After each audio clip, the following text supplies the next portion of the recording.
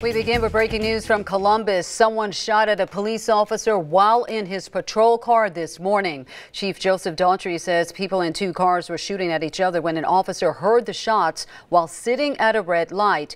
He went to check out what was going on, and that's when the officer's patrol car was hit by gunfire. The bullets shattered the glass and a piece went into the officer's eye. Now, he says the shooting happened near Blue Cut Road intersection on 14th Avenue North.